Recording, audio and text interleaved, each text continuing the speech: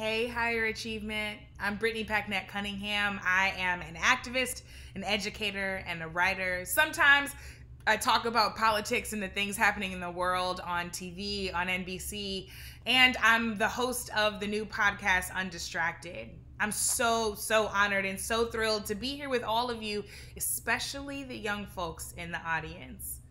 I remember being your age and looking out at the world thinking that I had to wait in order to make a difference.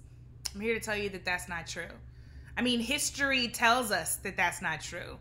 You may think of somebody named John Lewis, who's right there over my shoulder. You may think of him as just an older man, but he was once your age and started thinking about how to change the world when he was that age. He and people like Diane Nash were just college students when they organized their peers to do sit-ins at lunch counters that were segregated in Nashville and across the South, helping to change the entire course of history. Just right now, I think about people like the Parkland students who started March for Our Lives, or Greta Thunberg, who is leading the entire world in an important conversation about changing and fixing and saving our climate and our world. I think about people like Little Miss Flint, who's your age, who's making sure that young people in her elementary school and across the city of her hometown in Flint, Michigan, are getting the clean water that they deserve. I don't know who told us the lie that you had to wait until you were old enough or big enough or accomplished enough or wealthy enough to make a change in the world. So if I've got 3 pieces of advice for you, that's the first one. Don't wait to get started. Get started now.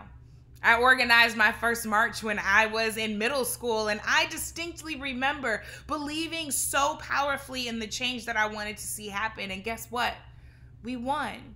When you are diligent, when you are disciplined, and when you work together with other people who care, you absolutely can make a difference on the things that matter.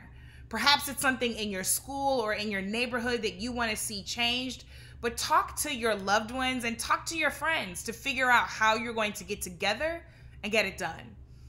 Second of all, I want to tell you that whether or not you decide to become an activist like me, or a writer or a dancer or a doctor or a lawyer or an athlete or an engineer, whatever it is, do not waste time trying to fit in.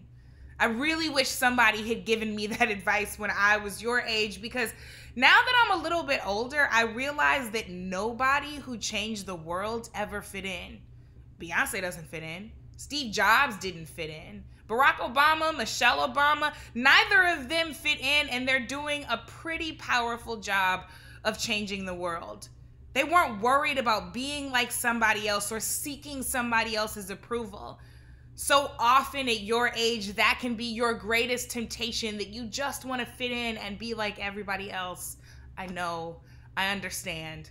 And I know you've probably had your fill of adults telling you to be yourself, but we say it because it's true. The more time you spend being yourself, the more time you can spend doing the things that you are uniquely positioned and were born to do. I want to see you change the world.